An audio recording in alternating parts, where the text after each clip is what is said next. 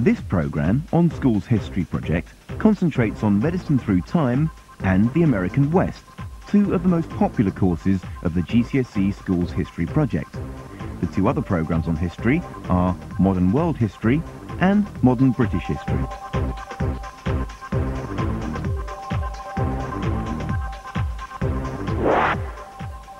The best way to study with Bitesize is to tackle one topic at a time, working through the video in bite-sized chunks.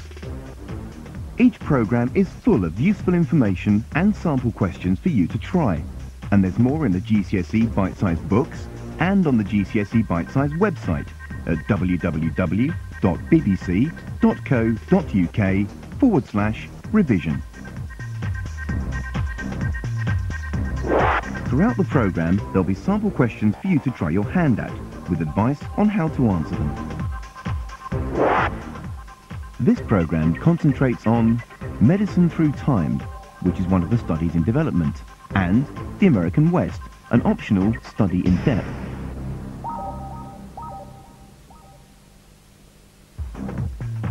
Medicine through time is a study in development.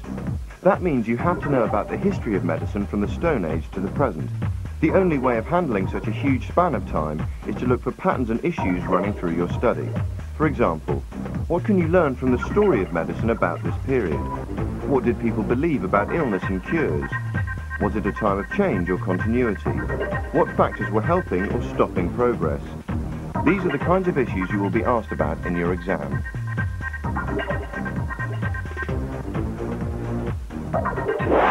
In this programme, we've divided the subject into two sections. In the first section, we look at the history of medicine period by period, from prehistoric times up to the 20th century. In the second section, we look at some long-term themes that run through the history of medicine, such as women in medicine and surgery. So, let's get started.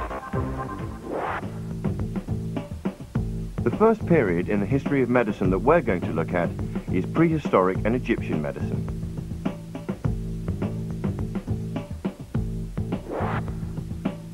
There are real problems in finding out about the prehistoric period, with no written evidence available. Evidence is limited to things like cave paintings, artifacts and skeletal remains from graves.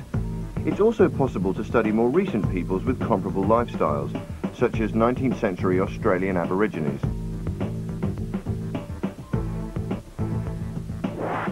Prehistoric people were hunter-gatherers who lived in small groups and kept on the move. There were no settled communities and few public health and hygiene problems. There was a powerful belief in spirits to explain the many things, including illness, which they couldn't explain otherwise.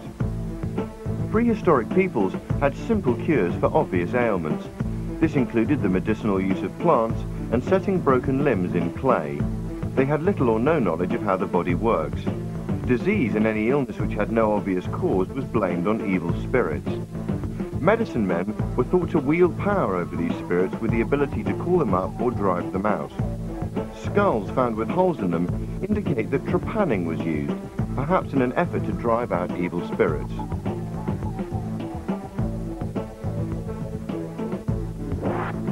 The ancient Egyptian civilization lasted roughly from 3000 BC to around 500 BC. Look at the following clip about ancient Egyptian medicine. Look for big differences as well as some similarities with prehistoric people. Note down some key points about Egyptian medical practices. Well, thanks to their passion for building and painting elaborate tombs and temples, and their early invention of writing, we've got more continuous evidence about them than we have about any other ancient civilization. We know they believed in an afterlife. They thought that a dead person's spirit could be reunited with the body as long as the body survived. So they developed the idea of preserving the body by embalming it, using certain spices to keep it from decay. This didn't work for the most perishable parts, like the liver, so they cut them out and preserved them separately in special jars. Some people think this experience helped them learn about the way the body worked. Certainly, some medical writings suggest that 4,000 years ago, Egyptian doctors had worked out that the heart, liver, and lungs were connected. 46 channels go from the heart to every limb. If a doctor, priest, or magician places his fingers on the back of the head or hands, then he hears the heart. There are 4 vessels to the liver, there are 4 vessels to the lungs. Flow away, cold, son of the cold, who shatters the skull so that sickness overtakes the followers of Re who appeal to Thoth in prayer. Behold, I have used your medicine against you. Milk of a woman who has given birth to a son, and fragrant gum will get rid of you. Above all, just about everyone carried amulets or charms to protect against illness. Here are the main points you need to remember. Egyptian doctors examined patients and simple surgery was performed. The advance of writing meant that expertise on symptoms, diseases and recipes for cures was written down and could be built on over time. Doctors were trained in the art and rules of medicine. Natural cures like the use of willow as an antiseptic were used alongside prayers, spells and charms to ward off illness.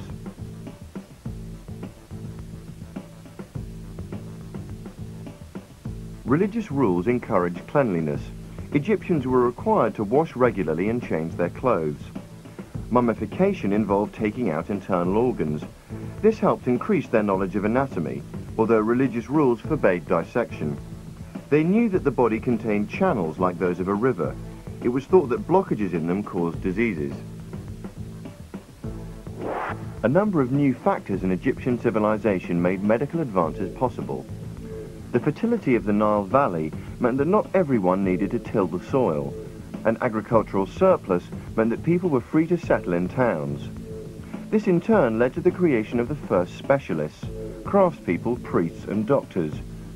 Larger numbers of people living close together brought public health and hygiene problems, and the need for strong government, the all-powerful pharaohs. Finally, the development of writing made it possible to record and pass on medical knowledge. That's the end of the section on prehistoric and Egyptian medicine. Now we move on to Greek and Roman medicine.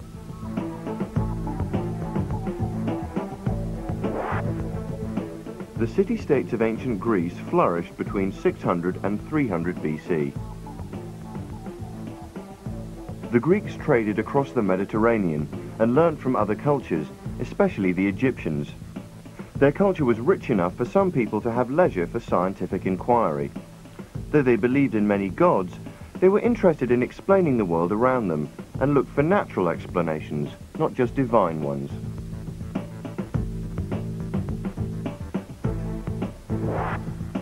Watch the next clip and jot down a few notes about Greek medical beliefs and practices. This is a reconstruction of a building on the Greek island of Kos. It was the nearest thing the Greeks had to a hospital, but it was actually a temple to the god Asclepius, the god of healing. This is a description from a carved stone tablet found in a temple. A man had an abscess in his stomach. He came to the temple and he fell asleep. He dreamed that the god Asclepius ordered servants to grip him tightly. Asclepius cut his belly open and removed the abscess, then stitched him up. He was cured, but the floor around was covered in blood. These pictures of gods such as Asclepius survive because so many of them were made. But they don't tell us the full story about the Greeks. People had many different beliefs about illness.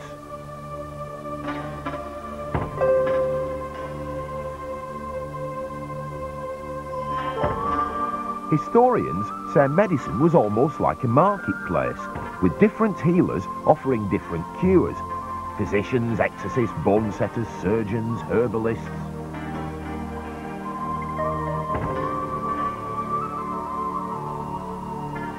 Doctors disagreed amongst themselves. The choice of which cure to try was left to the individual patient.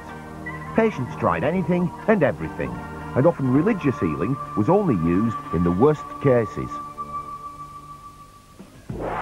Here are some of the things you should have noticed. The Greeks built healing centres called Asclepia from Asclepios, god of healing, where sick people went to find cures through worship in the comfort of a healthy lifestyle. They believed that the god, a snake entwined around his staff and with his daughters Panacea and Hygeia, would visit them during the night and cure them. A number of important medical books were written by the doctor Hippocrates of Kos and his followers. While watching the next clip, make notes about what seems to you to be important about these works. These doctors discussed how illness was caused and how it could be cured. They observed the patients carefully to try and find out what caused disease.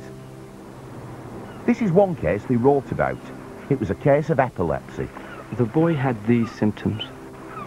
In winter he was sitting by the fire in the bathhouse, being rubbed with oil. Suddenly he had a fit. When the fit stopped, he looked about. He was confused and could hardly speak.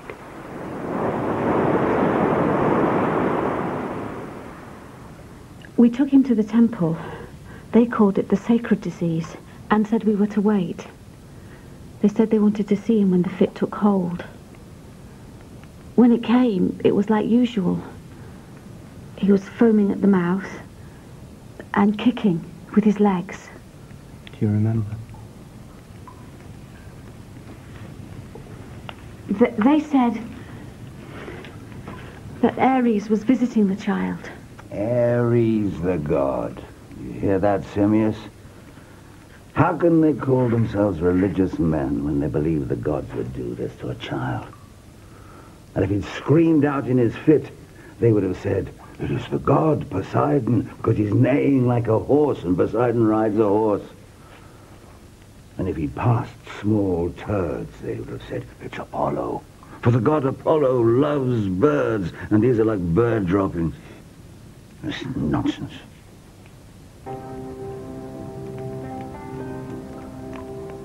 For the Hippocratic doctors, epilepsy, like any other disease, had natural, not supernatural causes. One of them wrote, It's only because this disease is so different from other diseases that people think it's caused by the gods. People view these fits in ignorance and fear. But this disease is a natural disease, and those that call it sacred are witch doctors, faith healers, and quacks. From their observations, Hippocratic doctors came to conclusions about the human body. They said that a healthy body is a body in balance, and that when the body was out of balance, it was sick. Too much hot or too much cold, too much wet or too much dry could cause sickness. They believed epilepsy was caused by too much cold, wet phlegm, blocking the air from moving around the body.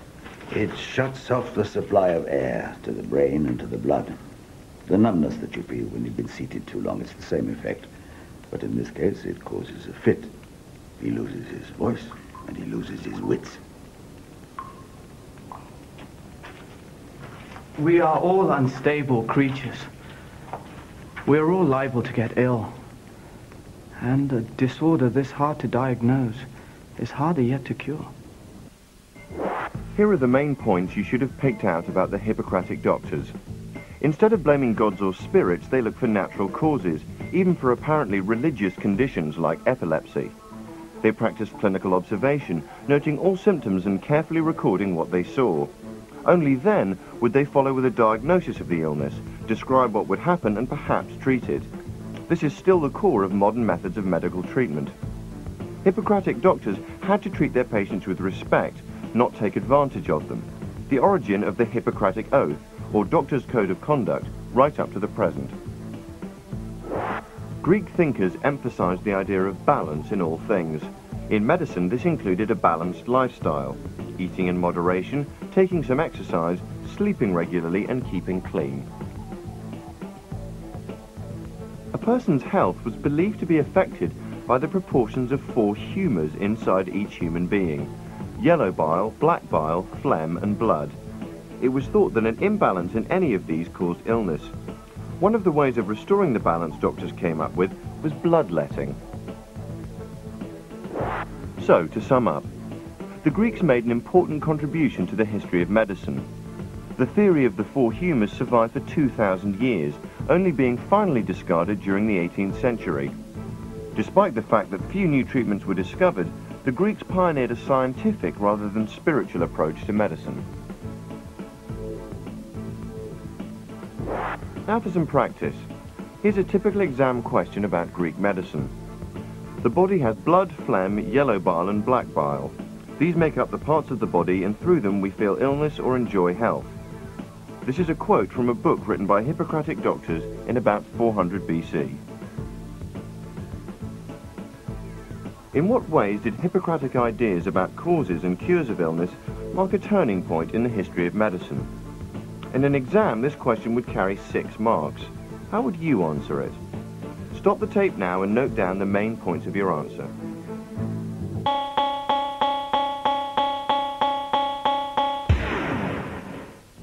Let's look at some summary answers.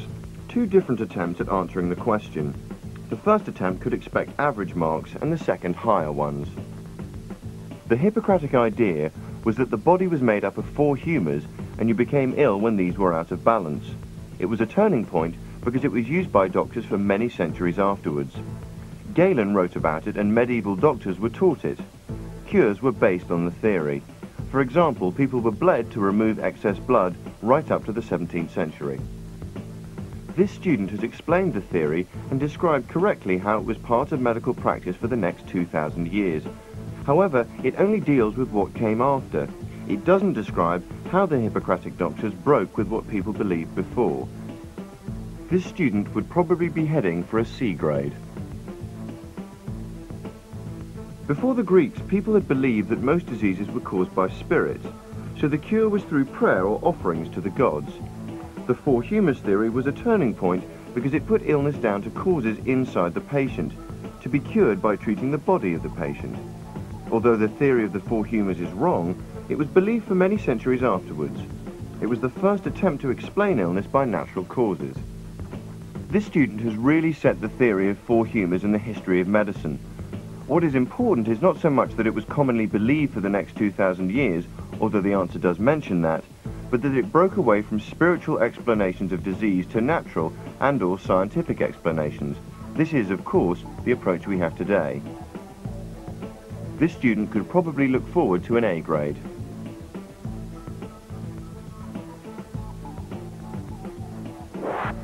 Now for the Romans, who learnt a lot of what they knew about medicine from the Greeks, but took it further. The great period of Roman history lasted from about 270 BC to 476 AD. The Romans built up a huge empire, stretching from northern England to the Middle East, including the Greek world. They founded towns and cities all over their empire. Rome was the largest city in the world. They believed in many gods, but the empire eventually became Christian. The Romans were practical, and their approach to medicine was based on observation and common sense. They were city dwellers and understood the importance of public health to city life. For example, they knew that a clean water supply was necessary for a healthy town life. They were great engineers and built aqueducts, pipes and fountains to lead water from the mountain springs into the cities. Public baths were used for social relaxation as well as to keep clean. They even built public toilets flushed by running water. The Romans didn't know about germs, but they could see that people living near stagnant water or in unhygienic conditions were unhealthy, so they avoided them. They thought disease was transmitted by bad air. This is in fact incorrect, but it was a theory which lasted until well into the 19th century and led to sensible practical solutions. The Romans built hospitals and kept patients in separate wards to prevent cross-infection. The most influential Roman doctor was Galen, born in 129 AD. As you watch the clip, make notes about what might have made him so important. Galen was born 500 years after the Hippocratic doctors in what's now Turkey. He spoke Greek, but for 40 years he practiced in Rome, in Italy, where Greek doctors were considered to be the best. He treated the emperor successfully and became Rome's leading doctor. We still have his autobiography, which he wrote because, he said, so many inferior doctors were passing off his work as their own. Galen was a show-off, but he was also a brilliant doctor.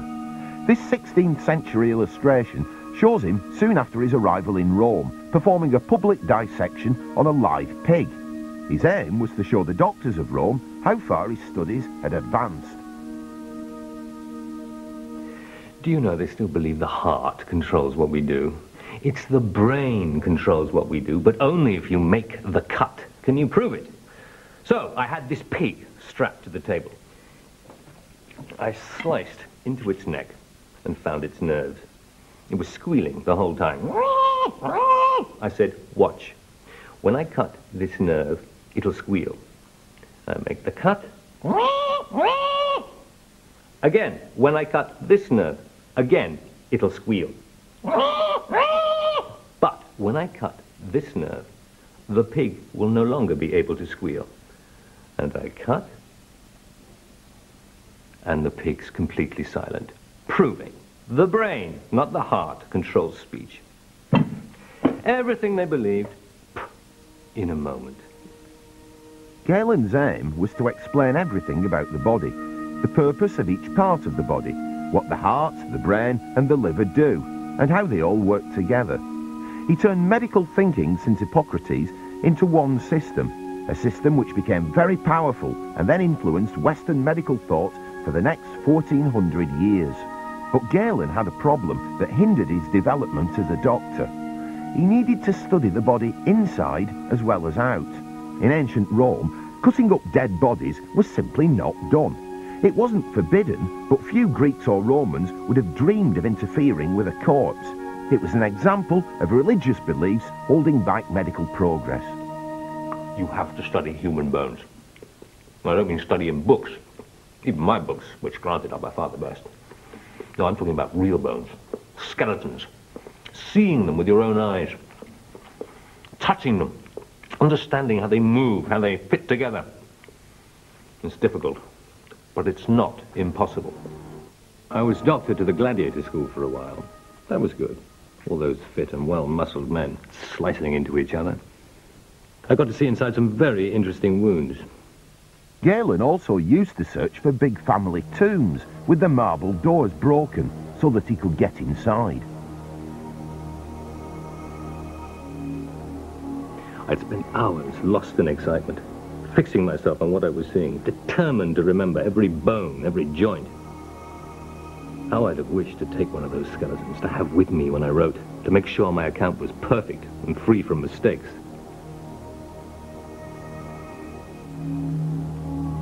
Though Galen claimed to have seen human corpses, the evidence suggests he never did an actual full dissection on a human being. Instead, he had to rely heavily on dissections of apes and other animals. And it meant, despite his brilliance, he did make mistakes. He wrote that the left kidney is lower than the right, correct for an ape, but not for a human.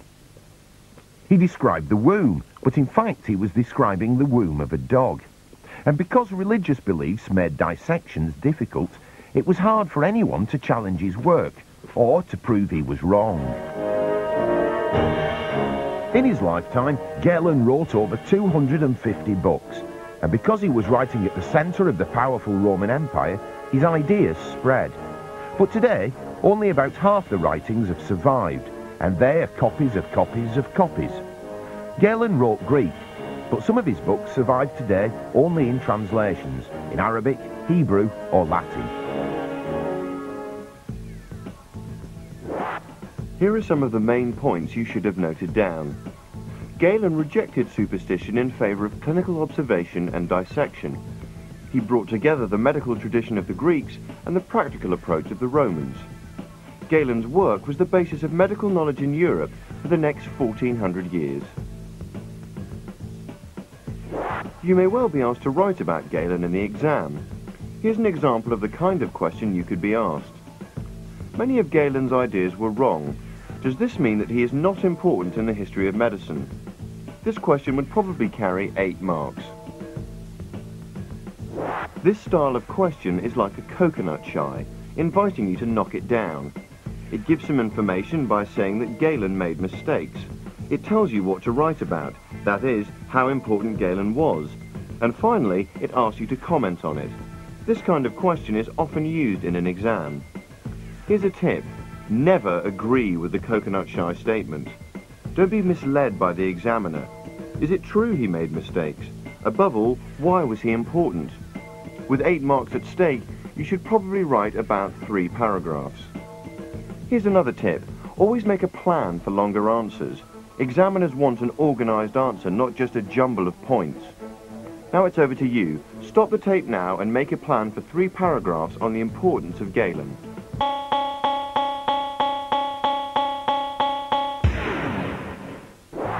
Here are the main points you ought to make and a suggestion for a plan. The first paragraph should deal with who Galen was and what he did. He was a Greek doctor of the 2nd century AD who worked in Rome, and he was very popular in his day.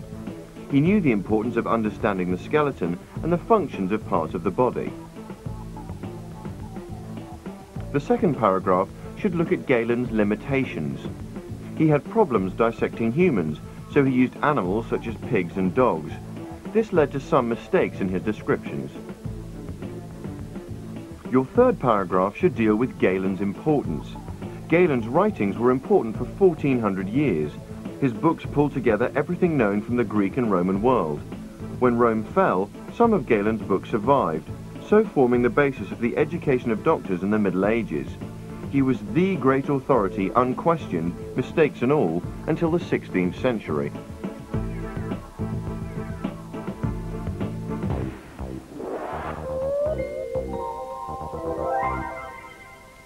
In my history mock, I got a D. I was really, really gutted. So, I decided to try and change that. I went to loads of revision classes and learnt to refer to the question. And in the end, I got an A. So rather than writing everything you know about the topic, answer the question. That's the end of the section on Greek and Roman medicine. Now, we move on to medieval medicine.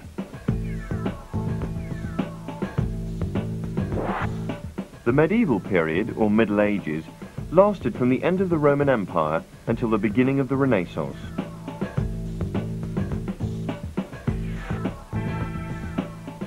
After Galen's death, the Roman Empire became less and less powerful. In 410 AD, Rome was sacked. The Romans no longer ruled Western Europe, and their civilization fell apart.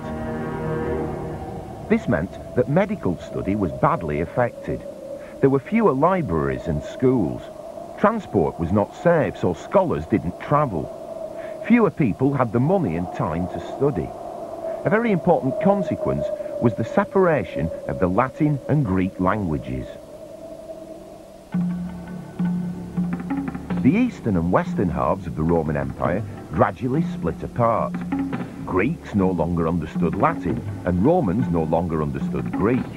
So many Greek medical ideas were not studied in the West. The Greek language, Galen's language, survived in the East.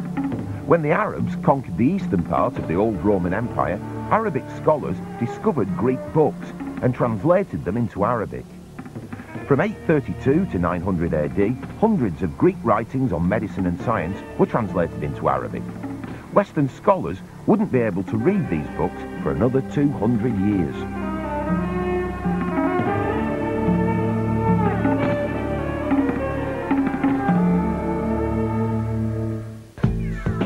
The Middle Ages was a time of little change in medicine. Medical knowledge and treatment stayed at the same low level for nearly 1,000 years.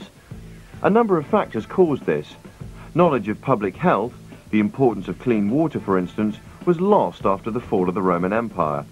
It was only in monasteries that good water systems survived. There was more instability and war.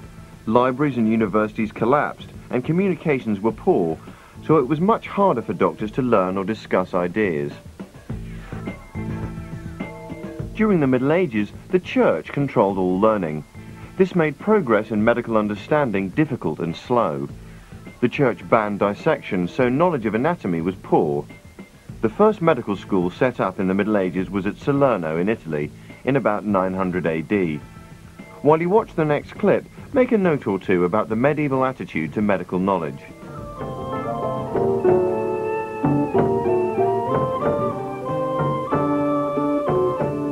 Teachers in the medieval universities would not have understood scientific ways of looking at medicine.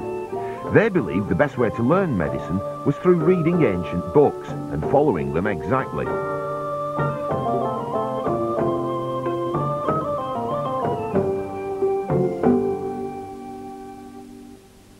This is a typical lecture from a medieval professor, Bartholomew of Bruges, in about 1320, telling his students why they should study the ancient Greek writer Galen. Some students are lazy. They want to be educated without doing the work. Others are thick-headed. They rush through books and then forget them. Others have no enthusiasm. Galen has written the best book for these students. It is called The Art of Medicine. No other book has so much in it. No other book is so easy to remember. Most importantly, this book is written by Galen, and after Hippocrates, Galen is the best writer. This book is accurate and contains everything you want in medicine. It ought to be read first, before all other books. No one ever suggested they should test Galen's ideas or try anything different to what Galen had said. Galen's work was considered to be better than the work of anyone alive. This was teaching in the medieval universities, to look back, almost without question, to the work of people who lived 1,000 years before. During the Middle Ages, very different kinds of beliefs about health and medicine coexisted. On the one hand, magical, superstitious ideas were rife, including the belief in the efficacy of charms, spells, astrology, and pilgrimages to holy places in a search for cures. On the other hand, more natural, rational ideas such as the four humours theory persisted. Bleeding was a common treatment for all kinds of conditions,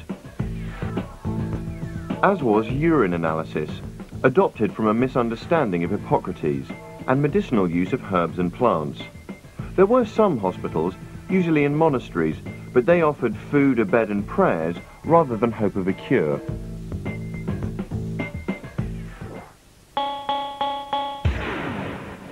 That's the end of the section on medieval medicine.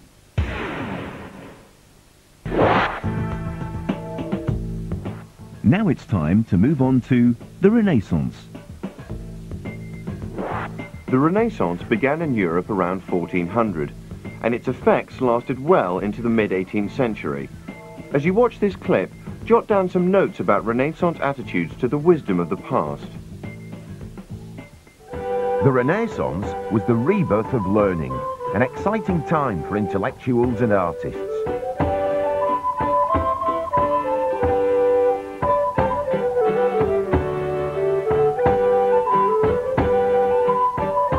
During the Renaissance, scholars became even more interested in the ancient world. And as they found out more, some scholars also began to ask questions and to think scientifically. At first, scholars only knew the ancient medical books as Latin translations.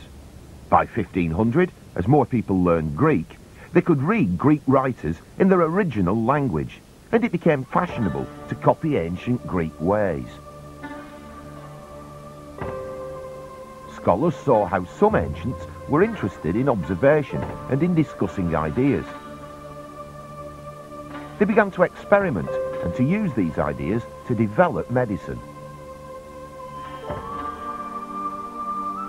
They saw the difference between medieval art and Greek art. Greek and Roman statues seemed to be more realistic.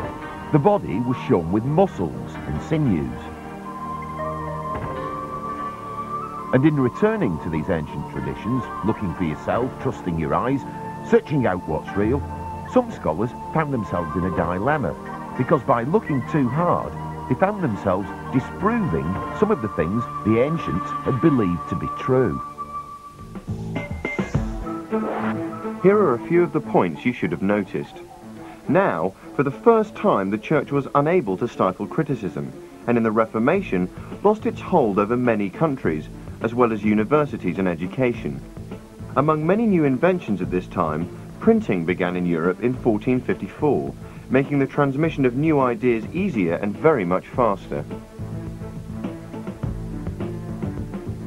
Many more of Galen's writings were discovered and published, giving a different picture of him. They made clear how important he thought studying the skeleton and doing dissection was. Two key figures helped reinterpret classical views of medicine: Vesalius in the 16th century and William Harvey in the 17th century. While you watch the next clip, make notes on the contribution these two men made to medical history. Vesalius was born in 1514 in Belgium. His father was an apothecary. His grandfather was a doctor. Even as a boy, Vesalius used to trap small animals near his home so he could dissect them. By the age of 23, he was professor of anatomy at the University of Padua in Italy. At first, like every other student, he used Galen's work and followed it closely. Aged 19, he even stole the skeleton of a hanged convict to keep in his room. But the more he saw, the more he came to realise that Galen had actually made mistakes. Stop it, you're annoying me. I know, and it's especially annoying because I'm right.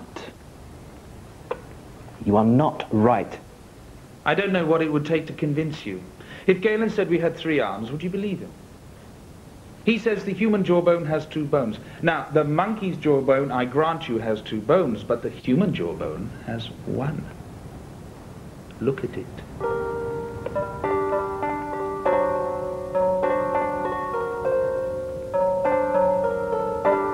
Unlike Galen, Vesalius was able to carry out many dissections.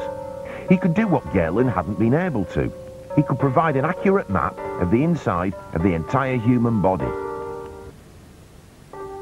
In 1543, still just 28 years old, Vesalius published his masterpiece, the Fabrica, a complete map of the human body. The bones, the muscles, the veins and arteries and nerves and organs, illustrated by artists in the new realistic style. The book was printed and read widely. Within a year or two, every medical student in Western Europe would see, for the first time, the body as it actually was. It didn't explain what caused ill health, but it helped the next generation of scientists to make new discoveries about the body. William Harvey also studied medicine at the University of Padua, about 50 years after Vesalius. Although Vesalius had shown that Galen could be wrong, most doctors were still relying on Galen's ideas. His work was reprinted many times in this period and widely read in the universities. Harvey used scientific methods to prove things. Instead of just accepting Galen's work, he carried out many of his own experiments on animals. This was how Harvey discovered that Galen was wrong about how the blood moved around the body. He came up with a completely new discovery of the circulation of the blood. By careful measuring, Harvey worked out that the amount of blood pumped by the heart was so much that it couldn't be used up in the way Galen described. Galen said that the liver produces blood, which is used up for the body's food.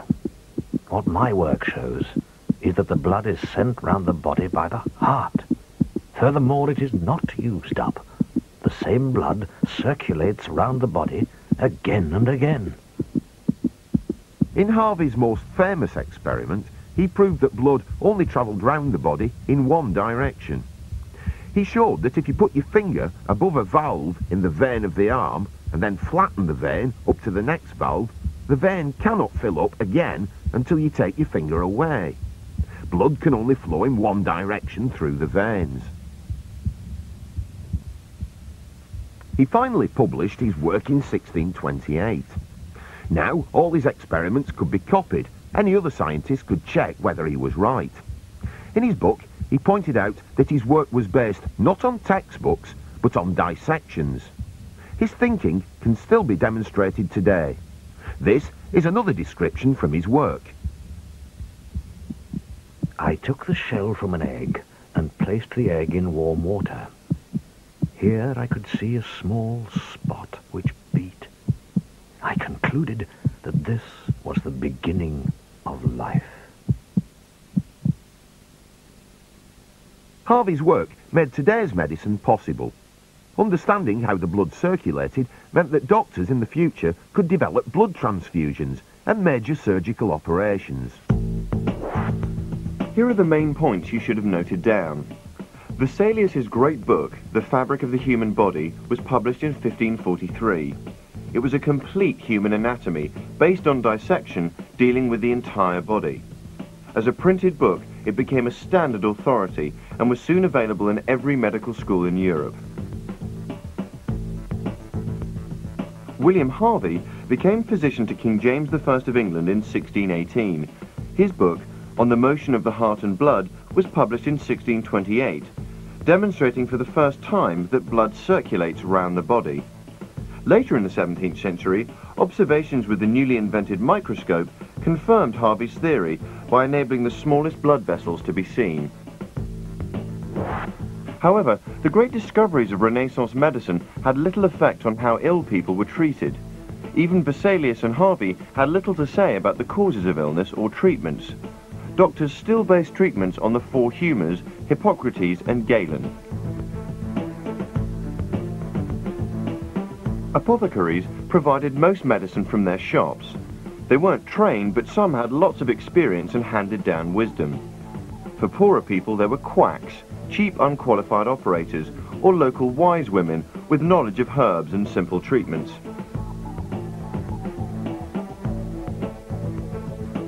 Now for some exam practice. Look at this print dating from the 18th century, the very end of the Renaissance period.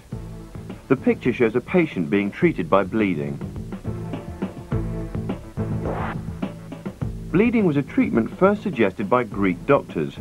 Why was it still being used many centuries later? This type of question carries 10 marks. In the exam, you would need to write a short essay to answer this question. Here are two brief summary answers, one in grade C territory, one more likely to get an A grade.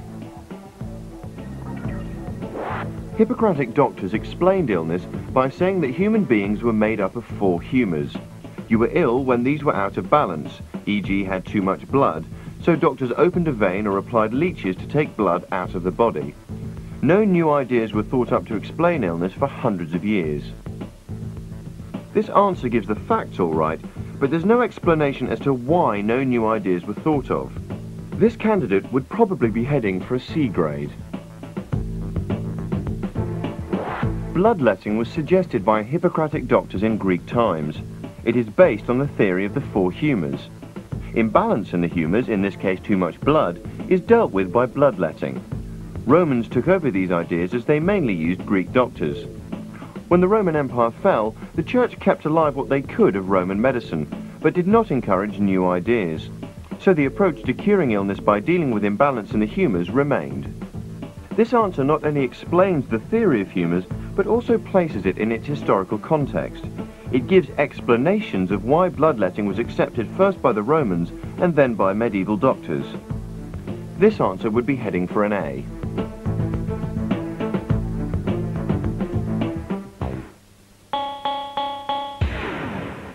That's the end of the section on Renaissance medicine.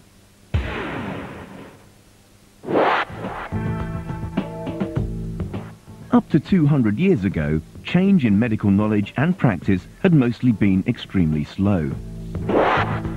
In the 19th century, however, things began to change very fast.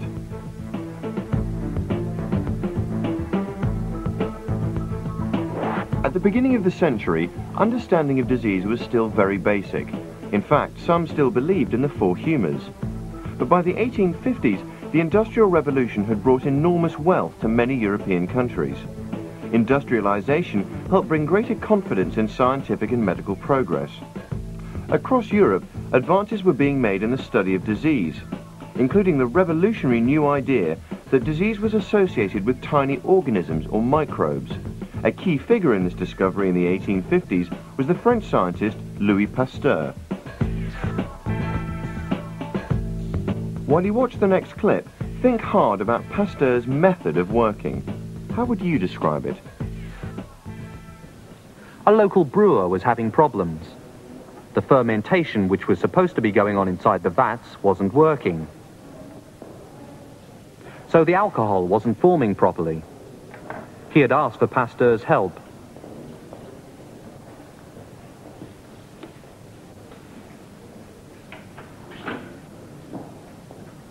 Please. After a careful series of experiments, Pasteur found the explanation. It's harmful microorganisms in the vats which are causing all the trouble.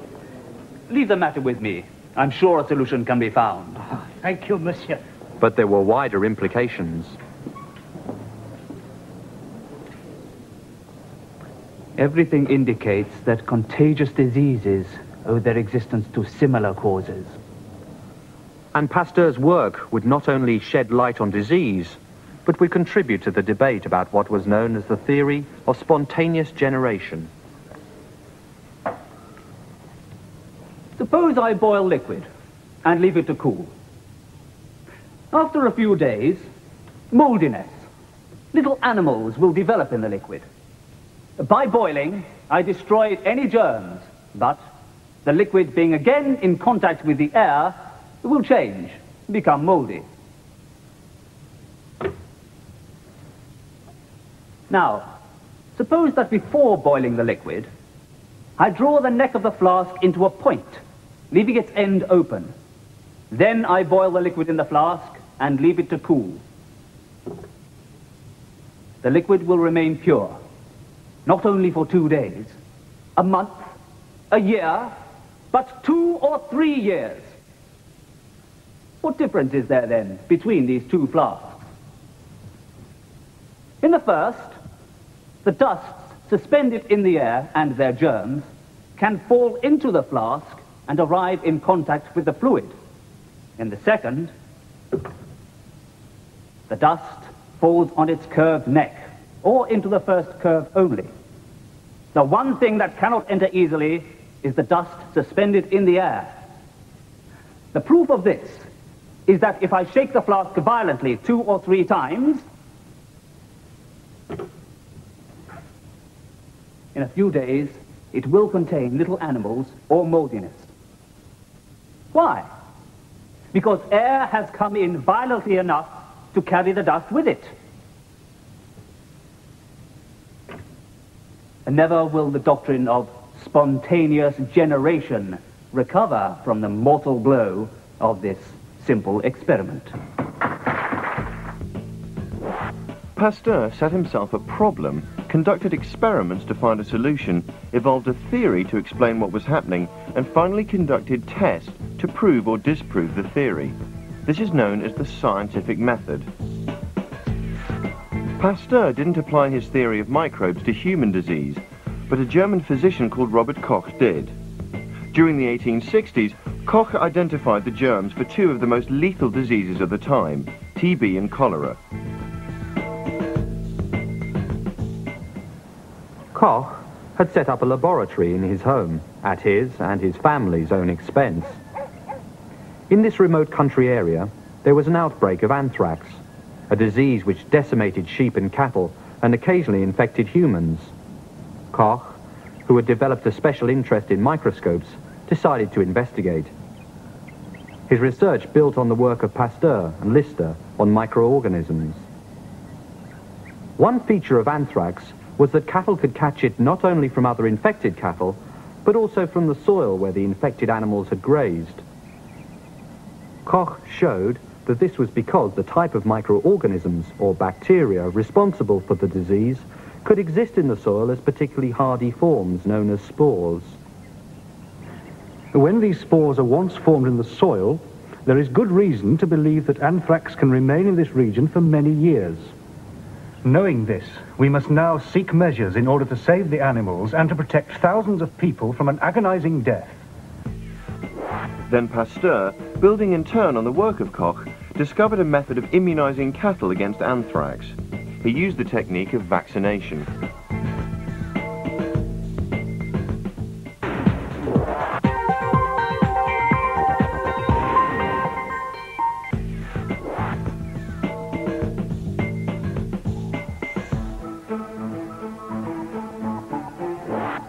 Vaccination had been discovered by the Englishman Edward Jenner. who protected people against the deadly smallpox by infecting them with the closely related but harmless cowpox infection. But Jenner didn't know how it worked. Because of his work on microbes, Pasteur could show how it worked. His first successful mass inoculation against anthrax was carried out in 1881. Other researchers built on these discoveries. Emil Behring found that animals made antitoxins in their blood to fight harmful bacteria, and used animal blood containing these antitoxins to cure diphtheria in humans. And Paul Ehrlich developed a way of using chemical dyes to attack specific disease-causing bacteria without harming the rest of the body, a magic bullet that would only kill its target. These scientists were not only making discoveries, but providing cures too. This is one kind of question you'll be faced with in the exams. It's worth 12 marks. What factors were important in enabling these revolutionary medical discoveries to be made? Stop the tape now and have a go at answering the question. Rewind and watch this section again if you need to.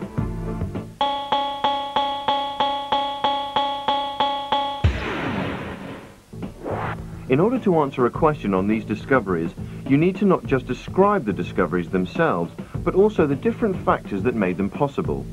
Hopefully you will have spotted some or all of the points below. Obviously individuals were important. Pasteur, Koch, Behring and Ehrlich were brilliant original thinkers who built on each other's work. The scientific method of conducting experiments, recording and then publishing work meant that other people could check their results and take it a step further. The fact that scientists published their work and that communications were vastly improved was important in spreading new scientific ideas. Technological developments such as the microscope allowed scientists to investigate microorganisms. Industry and government were important. It was a brewing firm that commissioned Pasteur's original investigations, and much of this time-consuming research was funded by governments. All these factors continued into the 20th century. That's the end of the section on the 19th century medical revolution.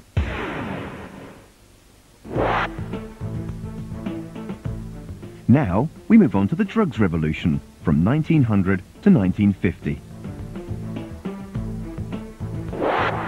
The early 20th century was a time of revolutionary new developments in the use of drugs to fight disease. Drugs which could destroy certain germs without harming anything else in the body. In 1910, the German scientist Paul Ehrlich developed an effective treatment for the killer disease syphilis, a drug called Salvarsan 606. 1932 saw the first breakthrough in the treatment of the dreaded tuberculosis, a chemical antibiotic called sulfonamide. But the most important of all the new drugs was penicillin, discovered in 1928 by Alexander Fleming, who had been interested in fighting infections in war wounds ever since World War I. While you watch the clip, make notes about the factors that made possible the development of penicillin.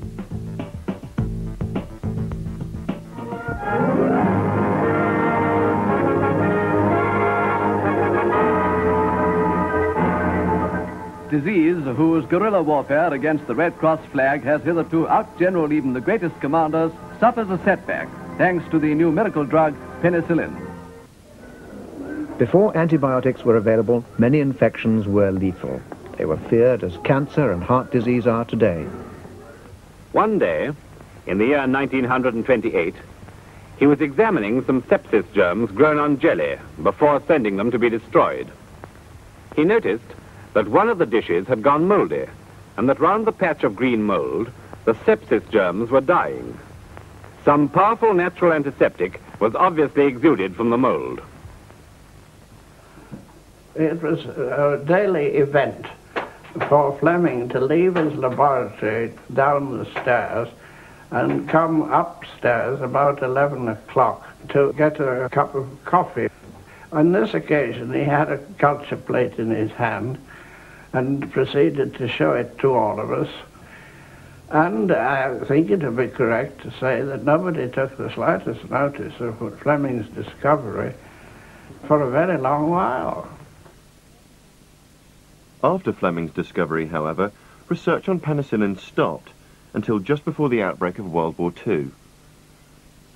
From a Canadian factory comes the story of production of one of the greatest of modern discoveries in medicine, penicillin. Penicillin is mass-produced, and it is going out in quantity to the fighting front to reduce the danger of infection by germs in wounds. The miracle drug, penicillin, though discovered in the 1930s, wasn't put into production until the British and American armies saw a pressing need for it.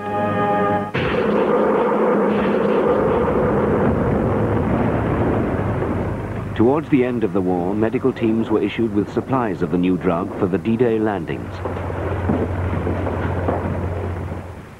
Penicillin saved wounded men who previously would have died from battlefield infections. Gangrene, from which millions have perished in past wars, has been conquered by the miracle of penicillin. Scientists are manufacturing this wonder drug in enormous quantities to meet the demands of the Allied armies on every front. Here are some of the factors you might have listed. Knowledge. Scientists would not have thought of this treatment before they knew about germs and infection, building on the work of Pasteur, Koch and Ehrlich. Medical research was more and more expensive, and funding increasingly came from government, industry or wealthy universities. The Second World War and its thousands of casualties, it was this that stimulated government into funding the mass production of penicillin. The success of penicillin was the first in a series of new drug discoveries that one by one enabled doctors to prevent or cure some of the most feared diseases. While you watch the next clip, make notes about when and how drugs for TB and polio were discovered.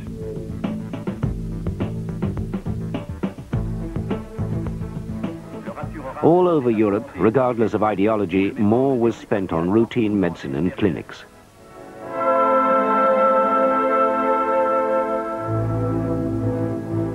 But the greatest priority was given to the fight against the handful of diseases that still took a relentless toll. Tuberculosis was the biggest killer by far. TB, consumption, flourished, especially where there was poverty.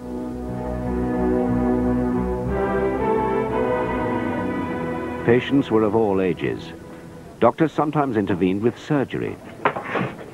One procedure involved removing several ribs to ease the pressure on the damaged lungs. With TB still taking so many lives, scientists raced to find a cure. And in 1954 came the news so many had waited for.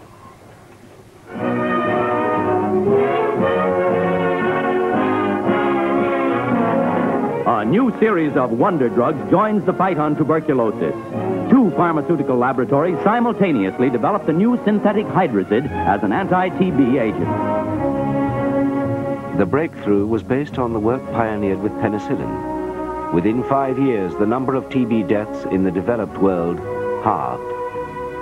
Throughout the West, the disease would almost disappear. Hundreds of thousands more people survived. And as TB was conquered, poliomyelitis replaced it in the public perception as the most feared infectious disease. My name is virus poliomyelitis. I consider myself quite an artist, a sort of sculptor. I specialize in grotesques, twisting and deforming human bodies. That's why I'm called the crippler. You've never seen me, but I'm sure you've seen my shadow. Polio destroyed the nerves. Its victims lost control of their muscles.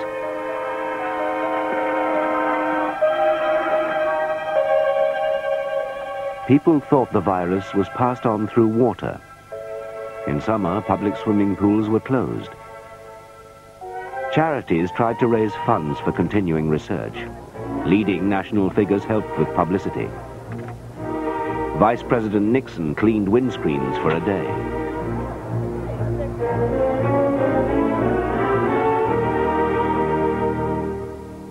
Your faith in medical science and the unending fight against disease have helped bring about the newest miracle, the Salk anti-polio vaccine, which theoretically could lead to 100% protection. And soon the polio effort paid off too. After the first successful tests, it was planned to inoculate every child in America.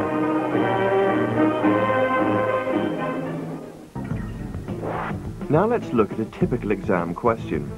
How important was war in the development of penicillin? This question carries 12 marks. Here's a tip. This is an example of an iceberg question. It mentions one factor, the tip of the iceberg, in this case war, but it's really asking you to write about other hidden factors as well, and to weigh up the factors against each other. Here are outlines of two different answers, one of which will be heading for a C grade and one for an A grade. It was the casualties of World War I that made Fleming decide to do research into infection. Luck played a part. It was chance that Fleming noticed the mold killing off the bacteria. It was because of World War II that penicillin was mass-produced.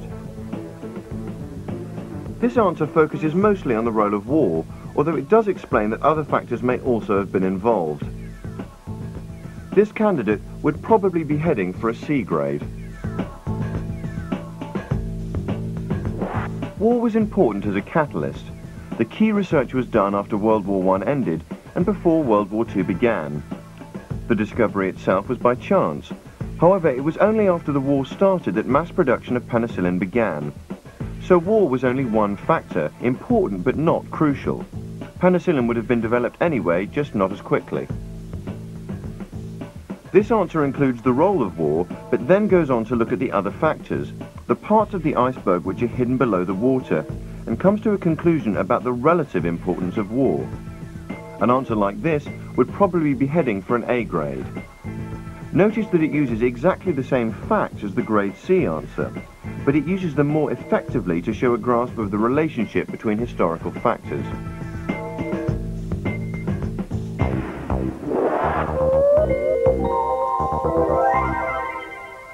When you're revising, it's sometimes good to listen to music to help you to relax. But don't listen to something that you like or it'll distract you and you'll end up singing along. That's the end of the section on the drug revolution, and also the whole of section 1, periods.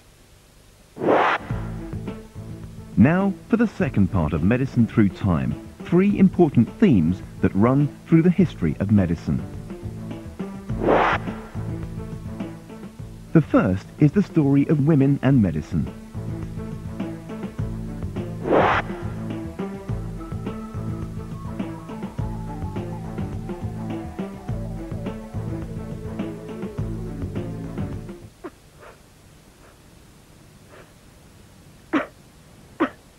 Your temperature's up a bit, love. You'll have to stay in bed a while longer. I'll give you a nice cool drink and a couple of paracetamol, and if you aren't better soon, I'll call the doctor. Won't stop crying, eh? You buy him a Penafidil and he'll sleep like an angel. I'll make a simple of powdered agramine. Do you give it him in boiled water, 3 pinches night and morn, and the stomachache will go in 3 days. In the Middle Ages, the Catholic Church viewed the idea of women practicing as healers with great suspicion, and most universities were closed to women, so only men could train as doctors. The next clip is about a French woman, Jacoba de Felicie, who did practice medicine in Paris in the 14th century. In 1322, she was brought to trial for her pains.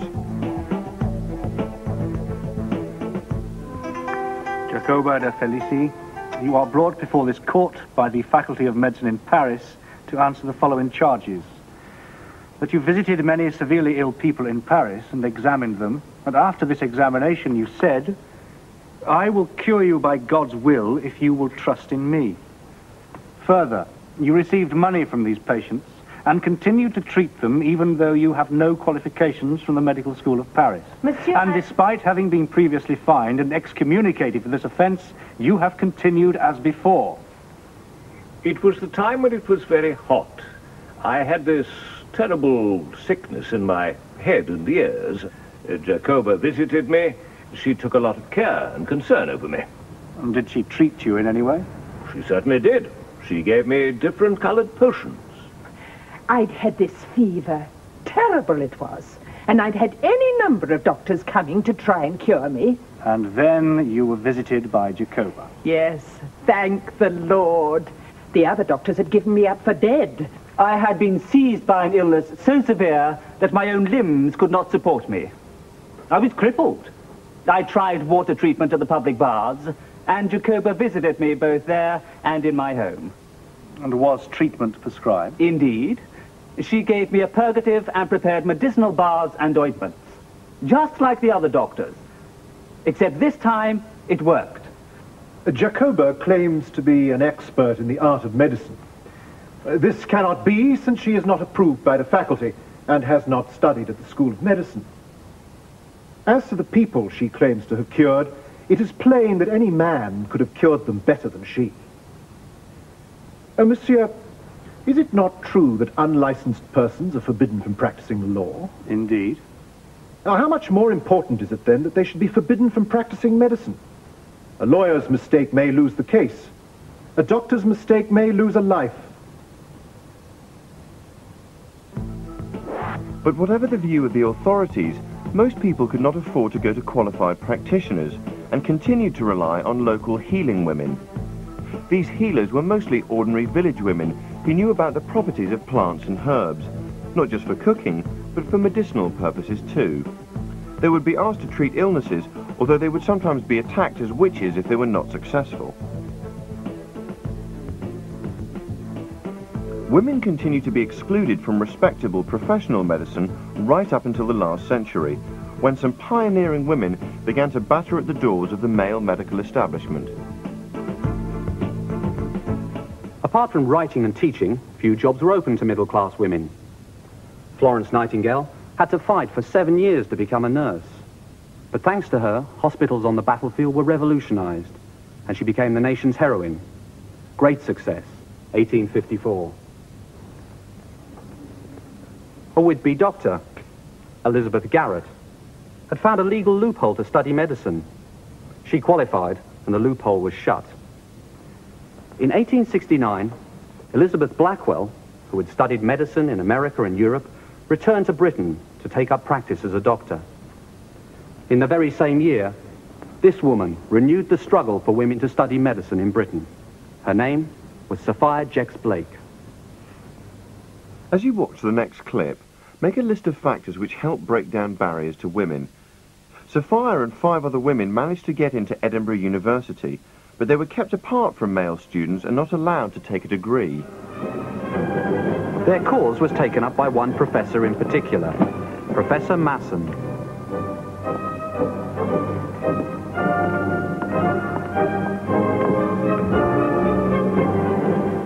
The separate classes impose great inconveniences on the women and on the professors. And I propose that in future, women desiring to study medicine be admitted to the medical classes on the same terms as the other students. This caused an uproar. I am sure the ladies now attending the university have come with the purest motives, but how will the gentlemen know if a prostitute comes to their classes? Women are sexually, bodily, and mentally unfitted for the toil and responsibilities of medical practice. I know of no great discovery changing science that owes its existence to a woman. What right, then, have women to claim mental equality with men? But in 1876, years after she had begun the campaign, Sophia finally triumphed in Britain. The government passed an act enabling medical schools to admit women, and some began to.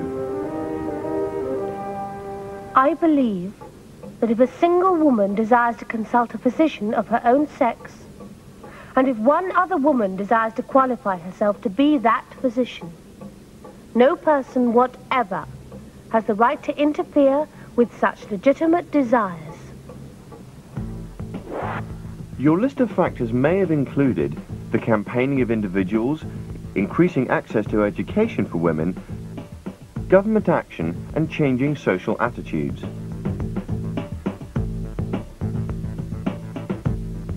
Whichever you thought was most important, you should stress the way they interact with each other.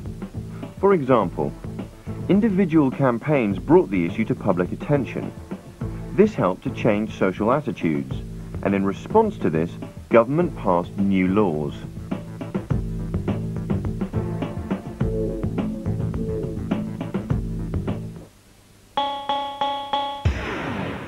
That's the end of the section on women and medicine. Now, another theme, the story of public health in Britain.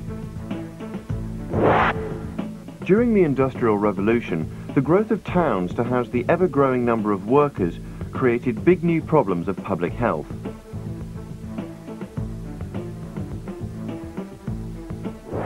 The next clip describes social conditions in British cities in the 1830s. As you watch it, make notes about the public health problems which became part of city life. The first industrial revolution was well underway, with mills and factories powered by steam producing more and more heavy goods and textiles. As well as this, the population had nearly doubled in 30 years. There were not enough homes for the people who crowded into the towns to work in the mills and factories. They were often forced to live in cellars and attics. Worst of all, there was no effective drainage or sewage disposal. Many people had to get their water from pumps that were often a long way from home and only turned on for a few hours a week, while the muck that lay around in the unpaved streets was seldom carted away. It's no wonder that diseases like typhus, tuberculosis, and now cholera were so devastating. You should have made a note of the following. The population doubled in 30 years. The housing shortage led to massive overcrowding. And poor drainage and sewage and lack of clean water meant diseases such as typhus and cholera became rife. To begin with, government didn't think it was up to them to deal with these problems. But during the 1830s and 40s, there were particularly bad outbreaks of cholera and typhus. Parliament began to recognise it had some responsibility for public health. In 1848, the first Public Health Act was passed. It gave local councils powers to provide clean water and sanitation, if they wished.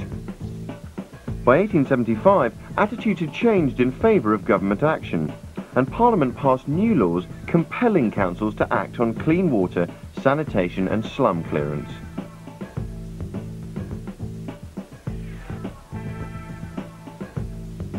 Yet even at the turn of the 20th century, there were still very high levels of infant mortality. There was also a new Liberal government, ready to intervene much more directly in the health of the nation. As you watch the next clip, make a plan for an essay in answer to the following question. It's one you could well come up against in the exam. Improving the health of the nation was a bigger problem than just public health. Is this true? And how did the Liberal reforms of 1906 to 1911 begin to tackle the problem? You should plan to write 1.5 to 2 sides on this question, which would be worth about 12 marks. Are still living in slum conditions. The effect of poverty on health was still very obvious. Some 8,000 slum dwellers. Council records show an increase in death rates amongst very young children. The home of Drake, of whom she is justly proud. In 1840, 144 out of every 1,000 babies had died. By 1899, it had gone up to 163 babies in 1,000 who died before the age of 1. By now, working people were beginning to get organised into groups which demanded changes. The British Empire also needed many more able-bodied people. The government wanted to send fit, healthy men to administer the empire. And the armed forces wanted to see health measures brought in, because during the Boer War, fought from 1899 to 1902, many recruits had not been fit for service. The massive concern from all sections of society meant that the 1906 Liberal government passed new laws. The kinds of laws that had never been passed before, to give poor people help. 1906, school meals were provided for needy children. 1907, schools had to give medicals to children. All births had to be notified to the health visitor. 1908, old age pensions were paid. 1909, the building of back-to-back housing was banned across Britain. When the housebreakers take charge, you can really see how rotten these places are. At the beginning of the 19th century, there was little government interference in health matters. By the beginning of the 20th, there was a lot. People began to accept that poverty might be the cause of disease. They also began to accept that poor people could not be blamed for poverty. Your essay plan should look something like this. Paragraph 1 explains that poverty was the real problem. Poor health was the result of poor housing, poor diet and poor health care, especially for the most vulnerable, the very young and the very old. Paragraph 2 shows how the liberal reforms began to address these problems. Children needed better nutrition and have their health problems spotted before they became too serious. Free school meals were introduced in 1906 and medical inspections in 1907. Paragraph 3 could cover the banning of back-to-back housing in 1909, helping to improve conditions for millions of working-class families. Paragraph 4 could deal with the introduction of old-age pensions, also in 1909, to give people some means of support when they were too old to work. Paragraph 5 could cover the introduction of national insurance in 1911 to help families who would otherwise go hungry because of sickness or unemployment. Finally, in your closing paragraph, you could point out that these reforms were a good beginning but didn't solve the problem. Poverty was still rife. More was needed, particularly to help with the cost of medical care to poor people. So, after the Second World War, the new Labour government put forward a plan for a free national health service as part of an attack on the 5 problems of want, ignorance, disease, squalor and idleness. It was paid for out of taxes and national insurance contributions, so that everyone could have health care regardless of how much they earned. I've been asked to tell you just a little about this new plan for better health. Our plan is a service which will provide the best medical advice and treatment for everyone, every man, woman and child in this country. For the first time, high-tech surgery and expensive drugs were freely available to poor patients. They didn't have to rely on charity, as many had in the old hospitals. The evil of disease must be overthrown. The voluntary hospital and the expensive nursing home are not enough to maintain this nation in good health. The finest surgery must be for all. Disease is too deep-rooted for the hurried diagnosis of the ordinary doctor with his few stock medicines. State funds must subsidize research on an adequate scale. The completely free service didn't last. By 1952, just 4 years later, prescription charges were introduced, as the costs of maintaining the service became larger than the government was willing to pay. To a shilling per item, but the doctor gets no more. Costs are rising for all of us, for the healthy, for the sick, for the chemist, for the doctor. But the National Health Service still continued to have the belief that ordinary people should have access to the very latest techniques. That's the end of the section on public health in Britain. Now for the last of our themes, the history of surgery. Surgery has existed for thousands of years, but in the past it was usually only used in emergencies. Generally, surgeons only carried out certain types of operations, most of which had been on the surface of the body, cutting off diseased parts of the body, and drilling holes in the skull to relieve pressure. Bleeding was the most common surgical procedure. Some people liked to be bled regularly because they thought it was good for them, but almost any other surgical procedure was likely to end in death.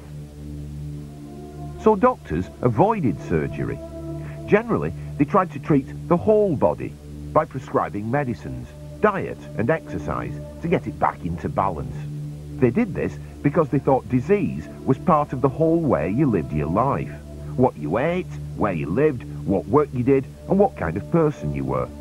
This kind of medicine continued right up until the 19th century. But by 1840, this way of thinking about illness became less important. Surgery began to take over. It was seen as the best answer for many medical problems. The surgical point of view was that illness was not about the whole body, it was just about specific bits. If you had a lump or a growth, it was because there was something wrong with that particular part.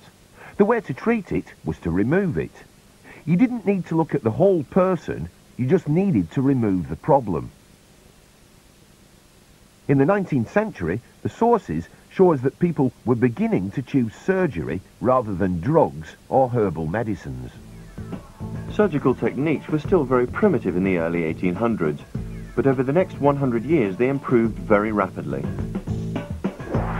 The first breakthrough was in anesthesia, the use first of laughing gas to reduce pain, and then in the 1840s that of ether or chloroform to make the patient unconscious. Then in the 1860s, antiseptics were developed by Joseph Lister, greatly reducing the risk of infection during surgery. While you watch the next clip, make a list of the advances that made such rapid progress in surgery possible. When it had been shown by the researchers of Monsieur Pasteur that the poisonous property of the air depended on minute organisms suspended in it, it occurred to me that the infection of the wounds might be avoided by applying as a dressing something capable of killing these floating particles. That was Joseph Lister, an English surgeon, writing in 1867. For years he had been worried about the high death rate of patients whose wounds turned septic after operations. So when a colleague, a professor of chemistry, told him about Pasteur's work, he seized on the idea that microorganisms might carry infection. Fill the reservoir with carbolic acid, please, Mr. Leeson. If he could kill them, he might prevent wounds from becoming infected. He knew carbolic acid had recently been used to make sewage safe as a fertilizer. Did it work by killing microorganisms? And if so, would it work for patients? From 1865, he experimented in different ways, including inventing a carbolic spray. Turn on the spraying mechanism, please, Mr. Leeson. The whole scene of the operation or dressing was enveloped in this spray. It went into every nook and cranny of the wound. Our faces and coat sleeves often dripped with it. Needless to say, the carbolic acid made sad work of our hands, which were always rough and cracked. Carbolic acid had its dangers, but Lister was on the right lines. In a few years, the death rate from operations had gone down spectacularly.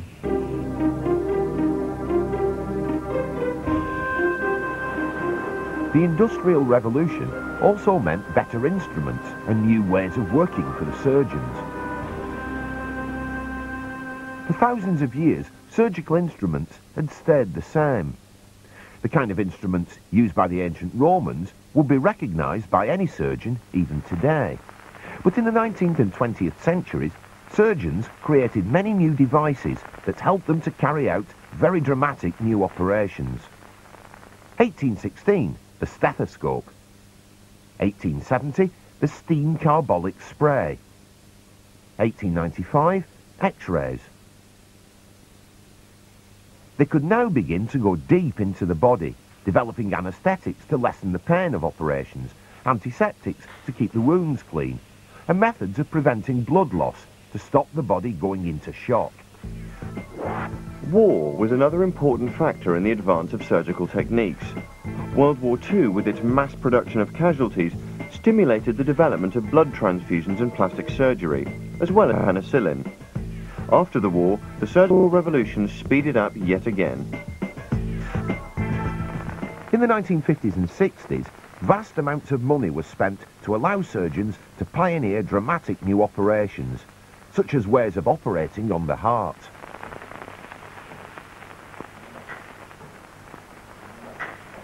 The development of the heart-lung machine was a major step forward. Now surgeons could operate on the heart for much longer, for hours if necessary. Behind, enabling the patient to be kept perfectly asleep. This made it possible for the first heart transplant to take place in 1967. Working. It's just being warmed up now, being filled. There's the pump and the various other parts of it which you'll see. It's going to be filled, of course, with blood from blood donors. Like some has been put in already. By now, it felt like surgeons could do anything. Surgery was now seen as one of the most important parts of medicine, instead of the poor relation it had been for most of history.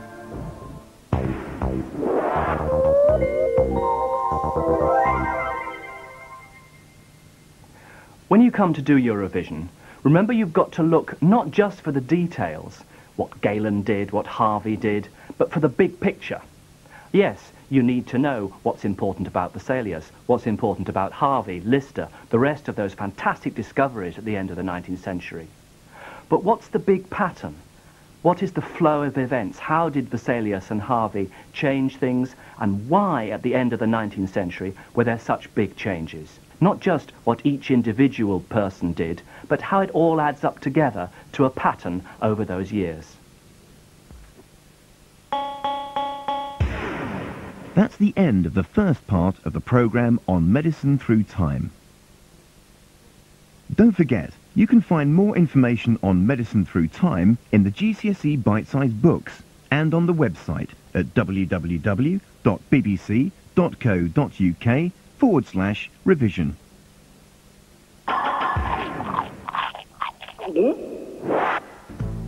The second part of this programme focuses on the American West module of the GCSE History syllabus. The American West is a study in depth. This is very different from a development study like the history of medicine. In this kind of study, you only cover a short period, in this case 55 years from 1840 to 1895.